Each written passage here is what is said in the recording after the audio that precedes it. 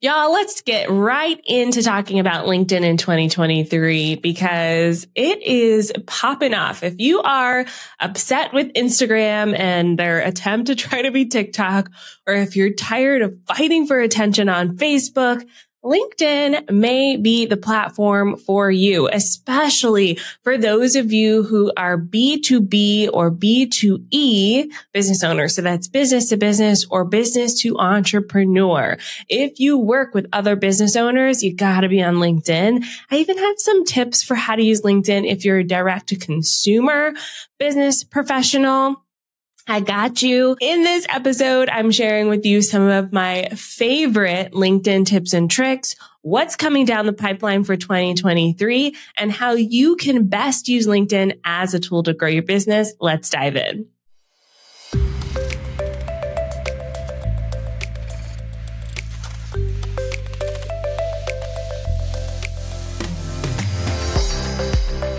Welcome to the Savvy Social Podcast, the show that blends stories and strategies to help businesses create engaged and profitable online communities using the unique power of social media.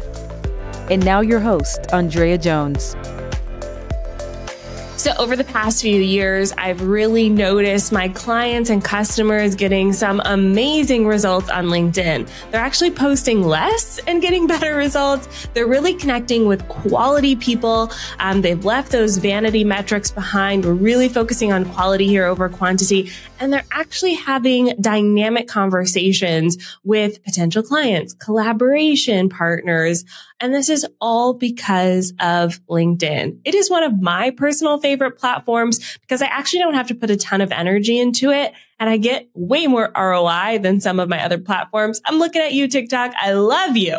But it is so challenging to draw a direct line from that platform to growing my business. Whereas LinkedIn, it's easy peasy.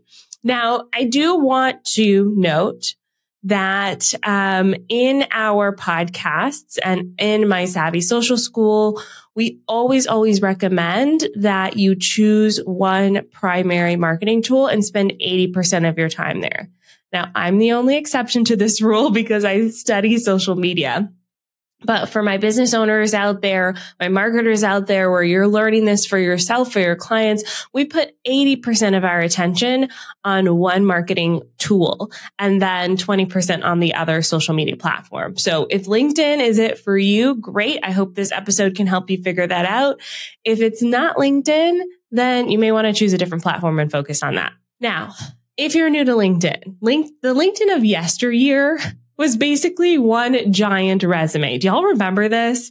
We were just out here in these LinkedIn streets posting our basically job history. Here's where I worked. This is the success that I got at this job. Hire me for this, that, and the other thing.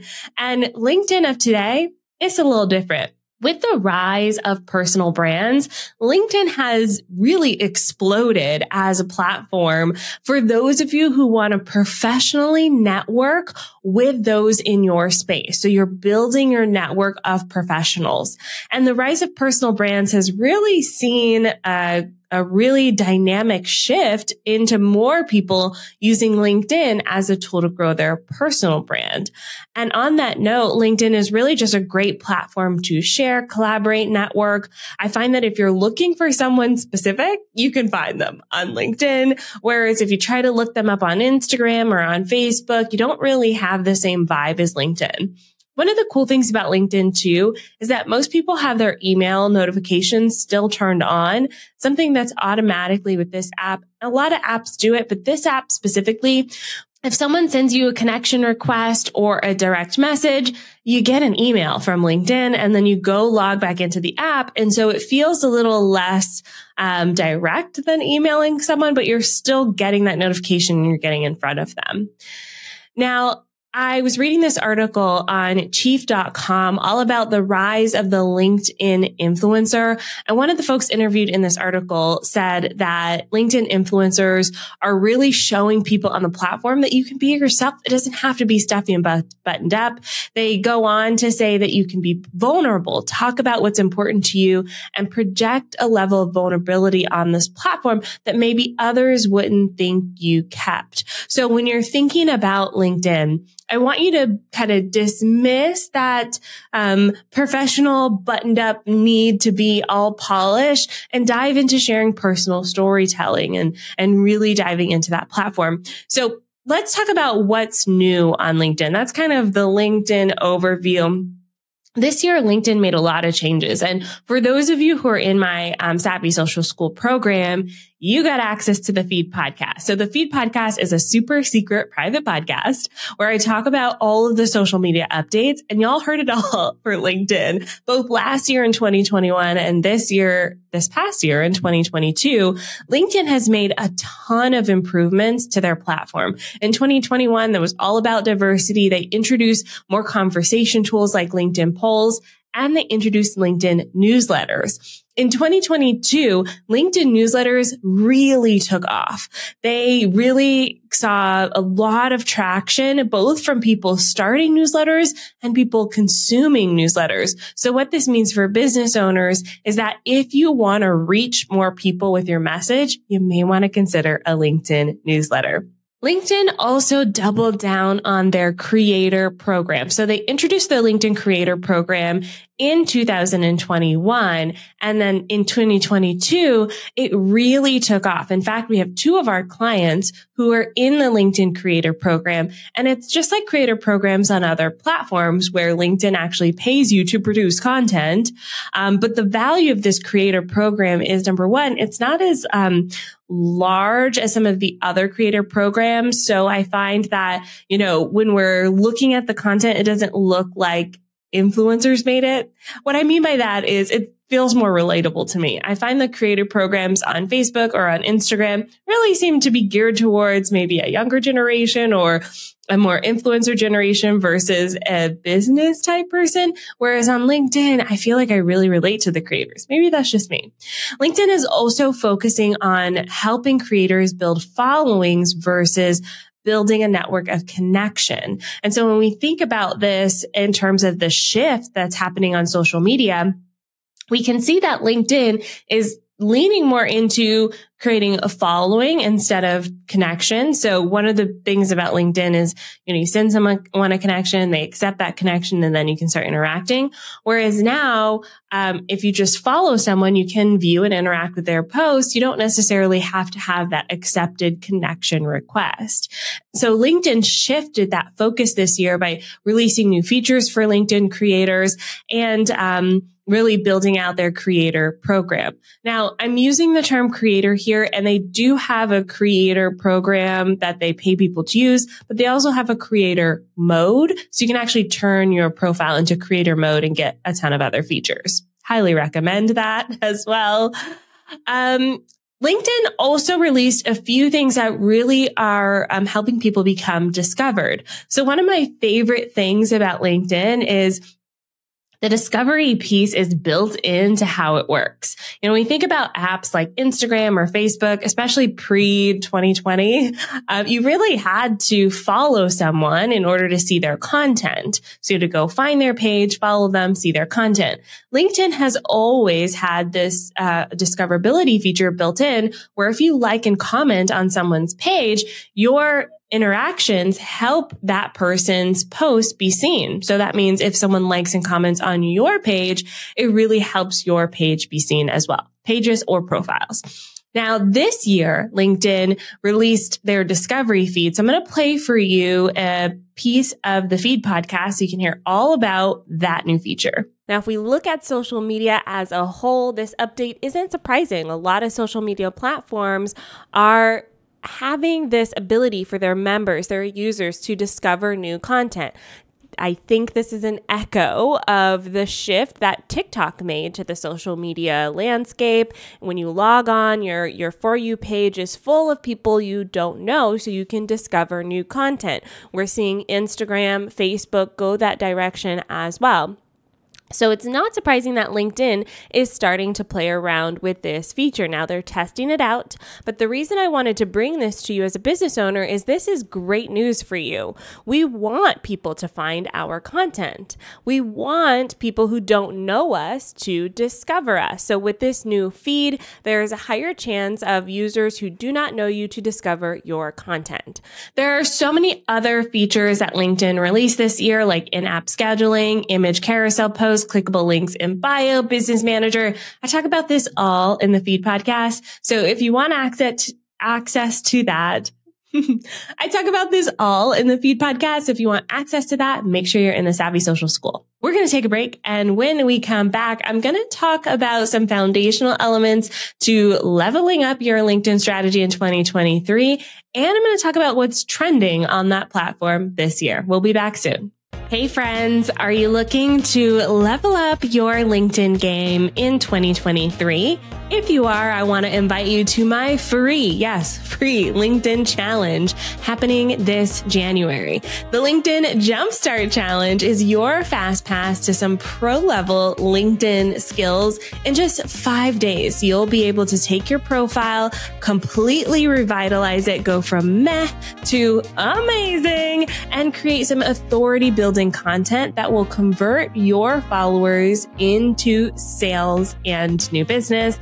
And no, we are not using some sleazy DM strategies here. I'm talking to you, the guy from Minnesota who one time tried to sell me solar panels. Dude, we're not even in the same country. We're not being that guy. So if you're ready to really take your authority to the next level using LinkedIn, join us today. You can find the link at onlinedrea.com/LinkedIn. I'll see you there. Bye for now. All right. So if you're starting in with LinkedIn this year, here are 3 super actionable tips that can really help get things kicked off for you. And as mentioned, I do have a LinkedIn challenge, so make sure you join that for free to get even more tips. But tip number 1 is to use an intention grabbing statement. Think of this as a headline. So when we think about your LinkedIn profile, when you're scrolling through the feed, LinkedIn kind of truncates your posts. So you have to tap on read more or see more, whatever it is, to actually read the rest of the post. So you got to have that hook, that attention grabbing statement right up top. Ask yourself, why would someone read this? Why would someone click read more or see more? If you can answer that question, boom, you have an amazing LinkedIn post. And this works no matter what's trending, which we'll talk about trending themes in a moment. But if you can have that hook, boom, you've caught people in. The second thing that you want to do on LinkedIn is think about using your personal profile versus your page. And in most cases, your personal profile is the better option over your page. Now, there is a strategy for LinkedIn pages. There's a place and a time for LinkedIn pages. But for the most part, we recommend focusing on growing your network using your personal profile on LinkedIn. And LinkedIn actually rewards people who use your personal profile. The last tip for you for using LinkedIn in 2023 is to actually use the platform. Like use it, like scroll through the feed, comment, like, don't just post and ghost. Do y'all know what I mean when I say post and ghost? You type up your beautiful post, you hit publish on LinkedIn, then you immediately log out and go do something else. Okay. That is not the best way to use LinkedIn. We actually want you to engage on the platform. And again, LinkedIn rewards users, just like every platform. LinkedIn rewards users who actually use the platform. That means you're actually networking. You're building your network. You're being in community with your fellow folks there on LinkedIn. Those are some foundational tips for LinkedIn. They will really help kickstart or restart your LinkedIn strategy. But let's talk about what's working here now, 2023, some trends and themes that we're seeing on LinkedIn. Now, there are a lot of things happening in the wider social media scope that we'll see really focused on LinkedIn. Tends to be focused on work and business. And I'm going to link to an article in the show notes that you can check out from LinkedIn's content director themselves, that you can check out as well. But this is where I'm pulling these themes from. And the first theme from 2022 that was really trending on LinkedIn that will continue into this year is remote work. everyone's talking about remote work. So if you're a business owner, let's say you're a business coach, you're talking on LinkedIn about the value of building a remote team. If you are a yoga instructor, you're on LinkedIn talking about your virtual yoga classes. If you are a speaker, you are on LinkedIn talking about how you can help facilitate sessions through Zoom. These remote work conversations are trending right now. Second trend is the changing state of work culture and the transparency behind work culture. And I talked a lot about a specific thing in an episode recently. It's episode 222 called Quiet Quitting, or you can Google OnlineDrea Quiet Quitting, and that episode will pop right up. This is an amplification of something that's happening in work culture. And I want to use this example as well because I took a trend, quiet quitting, and I turned it into marketing. Are you quiet quitting your marketing? So again, you can take something that's trending, a conversation that your people are having, and you can reflect on how it works for your business. So if you are an online educator, or maybe you're talking about how people are quiet quitting their jobs and they're starting to start their own business to create online courses, and you teach people how to do that. Or maybe you are a tax consultant and you're talking about how business owners are quiet quitting themselves and they're outsourcing everything so they don't have to be all of the things. And that's why your clients hire you. Whatever the case may be, you're taking trending topics and relating it to what you do. All right, next trend, not a surprise, the Ponder replay. Can't say it because if I say the big C word, I'll get flagged in the apps because that's not what I'm really talking about. But this pandemic is still affecting the way people talk about the world around them. So if it is something that is important to you and to your customers, you absolutely want to show up in that way as well and have those conversations on social media. The Ponder replay is something that is still so tangible and tactical. And right now, the conversations are talking a lot about economic depression and recession. So when we're thinking about our customers, our clients, the people we're talking to on LinkedIn, we probably want to create some content that addresses their concerns, the economic downturn, the lasting, lingering effects of this global situation that we're in. We definitely want to talk about that on LinkedIn. The next topic that is trending on LinkedIn is empathy and leadership. And if y'all have not read Dare to Lead by Brené Brown, I feel like I recommend this book all of the time because it changed the way I showed up as a leader. I used to be a one strike, you're out kind of leader. That means if someone messed up on my team, I was like, boop, you're done. You're done. And that's not really a great way to lead. It really breeds fear among your current team. It doesn't create room for growth. And it's just kind of rude. So baby Andrea and her business would make those decisions.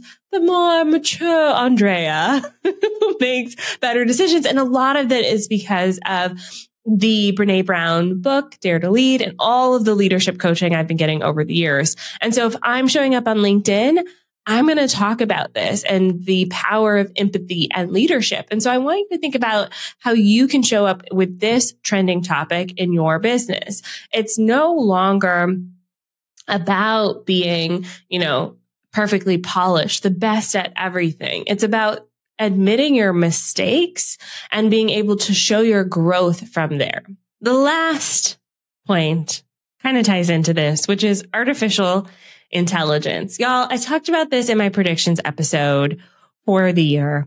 And I'll admit, I am scared of artificial intelligence. Now, I'm still studying it. And I'm seeing a few ways that, I kind of already use it in some ways. And, I I don't really like that it's coming for my job. But artificial intelligence is a hot topic right now. So it's definitely something that we want to talk about on LinkedIn and find ways to tie it into what you do. But, I'm still exploring this myself, non-perfect leader over here. But I saw a post and I tried to look for it and I could not find it, but I saw a post about, one of these artificial intelligence kind of caption generators for LinkedIn. And it said something like, write a LinkedIn post that makes me feel slightly superior, talks about my hustle culture, my $10 million business, and how I, sleep 4 hours a night, work up at 5 a.m., that vibe, very much that vibe. And the generator pushed out this post where I was like, oh, I've seen that on LinkedIn. So while I absolutely love LinkedIn, I do want to leave you with a little bit of a cautionary tale about the downside of LinkedIn, which is there are a lot of people, just like on every platform, there are a lot of people using LinkedIn to be scammy, to promote themselves, to glamorize their lives. And we all see these posts. We all see these people. However, we don't have to participate in that level of conversation. This all came from this idea of artificial intelligence. Okay. So when we think about LinkedIn, 2023, it's going to be such a powerful way for you to grow your business. I'm super excited to share 2 amazing conversations with you about LinkedIn because I want to show you an example of what's possible on the platform. And next week, I have the fabulous Shannon Siriano Greenwood coming on. She's a past client and a fantastic LinkedIn creator. I'm super excited to bring that episode to you next week. So stay tuned. I'll see you then. Bye for now.